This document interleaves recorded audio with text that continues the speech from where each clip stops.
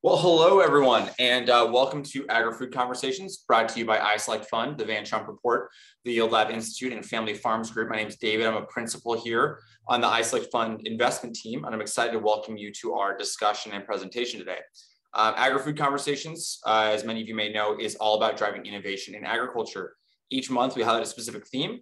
This month's theme being applications of artificial intelligence and machine learning in ag. On today's call, we're joined by Anna Haldewang, founder and CEO of InsightTRAC. InsightTRAC provides robotic mummy removal technology and orchard data to help growers better manage and optimize their profit per tree. Its technology finds and removes mummies with machine learning and site tracking technology while providing real-time orchard insights to improve the health and yield of your next harvest season. Now, each of you knows that companies are more likely to succeed with the right network of customers, talent, investors, and advisors. We've invited you to this call because you're some of the smartest, most talented people in InsightTRAC's market. You're potential customers for InsightTRAC's products and services. You've built a company similar to InsightTRAC's, or you have unique expertise and understand the challenges and opportunities that InsightTRAC may face. Now, before we get started, we have a quick poll question to get a better idea of who we have on the call today. Please take a few seconds to answer. And a few process comments while that is going. We are not soliciting investment. This presentation is providing information to help InsightTRAC find customers, mentors, and other strategic relationships that can help them grow their business. Since this is a recording, there won't be any Q&A opportunities here. However, we will provide an opportunity for you to follow up with Anna should you have any questions. I will fill in for the Q&A today. And finally, this webinar is being recorded and will be available for replay. So without further delay, I am pleased to introduce Anna Haldewang, founder and CEO of InsightTRAC. Anna, we're all eyes and ears. Thank you, David. Thank you for having me today. Hello, everyone. I'm happy to be here, and I'm excited to tell you a little bit more about InsightTRAC and what we're developing. Now, as David mentioned, we're inventing a robot that is removing mummies. Now, what in the world is mummy? And we're not talking about Egyptian times. And David, before our call, mentioned that he's never heard of a mummy before this presentation. So this is a whole new world, and I'm excited to explain a bit more about that. So we have a focus on the almond industry in California and Australia. And during the almond harvest, not every almond is ready to come off the tree during that time. So then in the winter, when the leaves fall off the trees, those leftover almonds, they turn rotten and black, and they're called mummies. And now there's this pest called navel orangeworm, and it is the #1 pest problem for almond growers. So it'll burrow inside of these mummies in the wintertime and hibernate. And then in the spring, it emerges into a moth, and it damages the quality and the yield of next year's crop. And so this is a huge problem for growers and processors, as this greatly decreases the cost per pound for the grower. And so in order to minimize that, the Almond Board of California has set a standard that there be 2 or less mummies per tree in order to have the best start to the crop year. Now, the current methods for this rely on shakers. They're harvesters that they use during the fall. They'll come back through in the wintertime, and they'll shake the bottoms of the trunks for a few seconds, and those mummies will drop. However, this only works during a fog or after a rain when mummies are heavy. A grower can't come in with the shaker on a bright, sunshiny afternoon day. They're just not coming off the tree. So they have to rely on wet weather to get the job done, which isn't reliable at all. And as a last resort, they'll come in, they'll hire labor contractors to come in with 15-foot bamboo sticks, and they will hit and they will poke each of these mummies out of the tree. So as you can imagine, it's pretty costly, it's backbreaking work, and nobody wants to do it.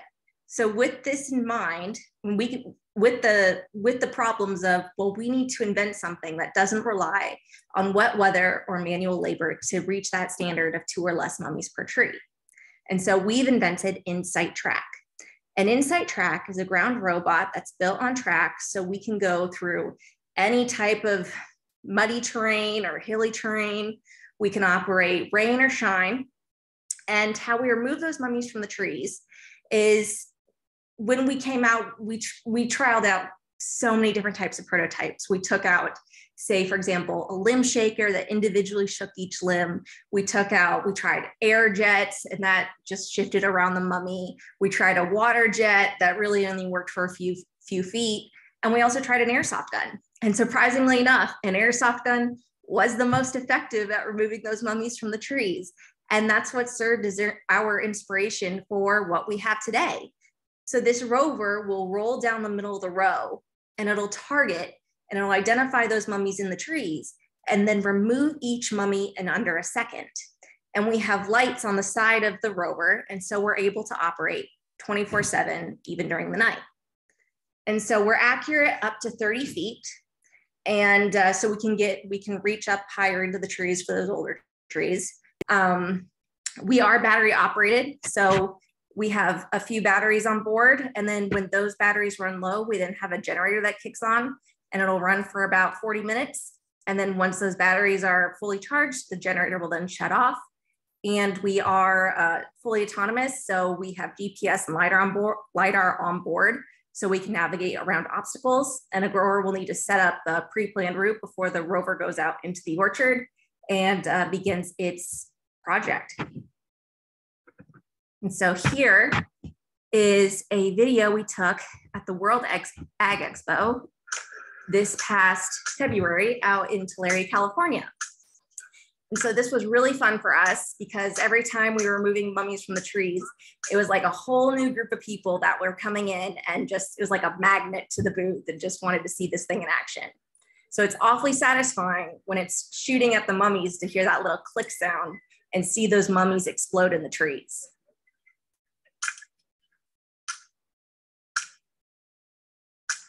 And the rule of thumb is essentially the more stops it makes, the more accurate it is.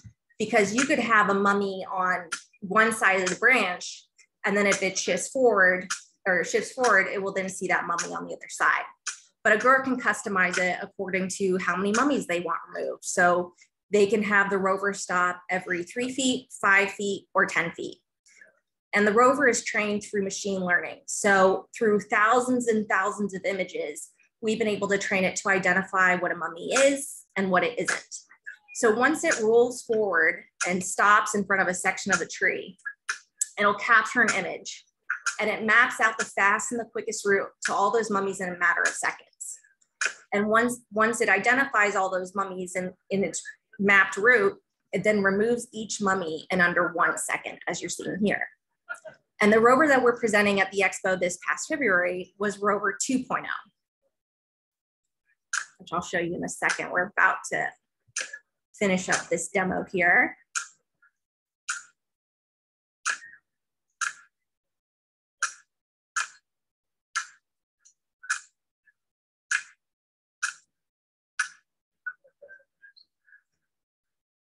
And this is rover 3.0. And rover 3.0 is currently in development. Nothing on the bottom changes. That's extremely robust. I mean, the whole system is extremely robust.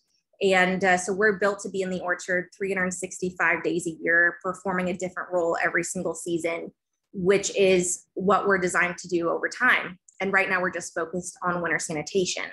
So when a grower is purchasing a unit, what they're purchasing is the base hardware components for things that could be added on in the future. Like we could be towing things, we could be they could purchase small hardware components later on, but a majority of it is going to be software updates.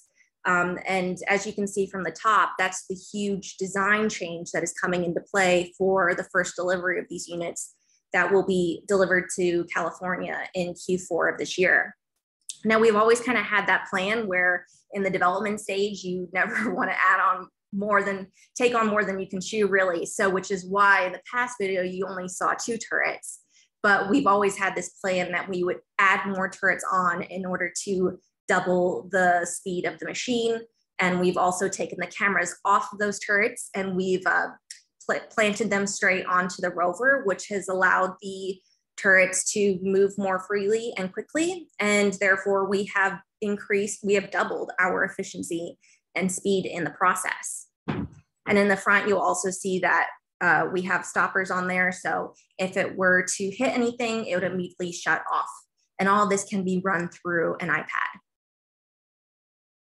And these are our pellets. They're fully biodegradable, safe for the soil. They're a derivative of cornstarch, and they'll be able to degrade over 2 to 3 years' time. So while we're targeting and removing mummies from the trees, we're collecting valuable data about every tree, every variety, and every acre in the orchard. So in the end, we'll be able to present the grower with a heat map, and we'll be able to show them where they were heaviest in the orchard with mummies, where they were lightest, how many mummies in total we removed. And over time, the grower is able to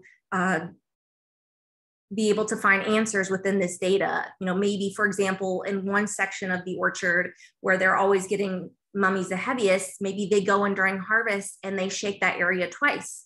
Or maybe there was a lack of water that year, which also could lead to an increase in mummies. So this data over time is going to be able to provide the grower with further answers and insight into their orchard. So at InsightTRAC, we take the guesswork out of removing navel orange worm from the trees by destroying one mummy at a time. We're pushing boundaries in technology and AI and advancing the grower into the new age of robotics by destroying one mummy at a time. Thank you. Amazing. I learned so much. Mummies and airsoft guns. You're never going to look at your almond milk again. It's true. Never the same way. Got a story to tell. So what do you shoot at the mummies? So we're shooting biodegradable pellets at the mummies. Okay. And those are just made of, are those something that you can just buy off the shelf, or to get those manufactured somewhere? Yeah, so we've partnered with a vendor, and so growers will come to us, and through a subscription plan, they'll receive a new round of pellets every single year. Gotcha. Okay.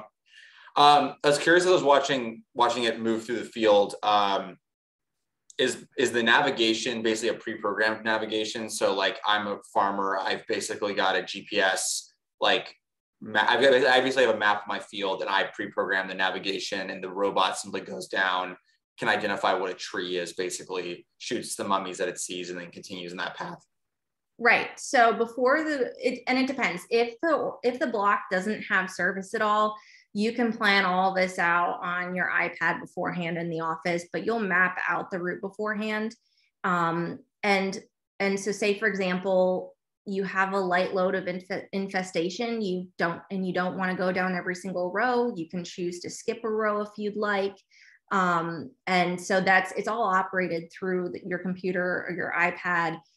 So you'll be able to monitor the diesel levels, how the batteries are operating, how many mummies it's removing, when the floodlights are coming on, when it's shipped over that night mode. All of that is through, that information is on the iPad. Gotcha. Interesting.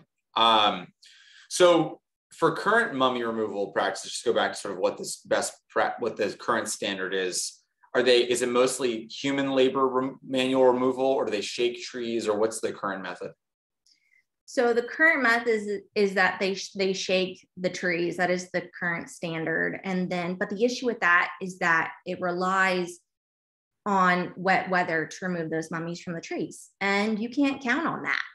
And then as a last resort, the growers have to bring in hand pullers with 15-foot bamboo sticks, and they hit and they poke these mummies out of the tree. And I've done that work, David, and it is not fun. No. I do not recommend it. It's backbreaking. So, which is why we've invented something that helps with that, because growers are struggling to find people to come in and do the job. Yeah, the labor piece for sure. And do you have a sense of how much more clearance you get compared to standard shaking methodologies? Yeah, so we are accurate up to 30 feet, and a bamboo stick is 15 feet. So we're able to reach those mummies that are higher up in those older trees. Yeah. Okay. And so over time, you'll have more and more data for farmers in terms of the impacts on their yield year over year by bringing automation into a better job of more effectively clearing mummies from their trees. Do you have any sense today of what you would sort of characterize as the agronomic value of reducing mummies in this way? Is it a savings on labor cost? Is it an improvement in productivity? Is it a reduction of the need to use pesticides that might be used based on pests that get into the mummies? How do you guys think about characterizing that ROI for a grower? Yeah, it's a combination of all of those things. And with the and while we're doing tests now with we have test trials lined up with doing some in Australia and California to further verify our units, even for example, like how many sprays can we replace with this? And we're not also saying that we're the end all be all as well. There's definitely areas where you will need to spray if your infestation rate is extremely bad that year. But the foundation of reducing navel orangeworm is winter sanitation. They're not flying around.